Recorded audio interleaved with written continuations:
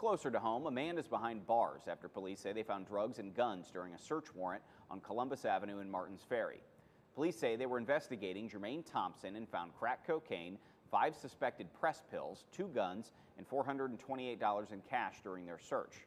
Police also say that Thompson was on bond from prior drug charges from a traffic stop earlier this month. Thompson was charged with 2 counts of trafficking in drugs, 2 counts of drug possession, and 2 counts of weapons under disability. He's now in the Belmont County Jail. For a full look at his charges, you can visit WTR.